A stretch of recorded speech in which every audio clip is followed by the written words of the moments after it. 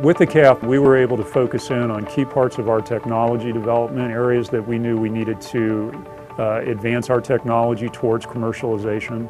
We've received very recently evidence of others who are trailing behind us, their patents publishing, and fortunately we're out ahead of them. In essence, we've beat them to the innovation, if you will, by as much as 3, 4, 5 months.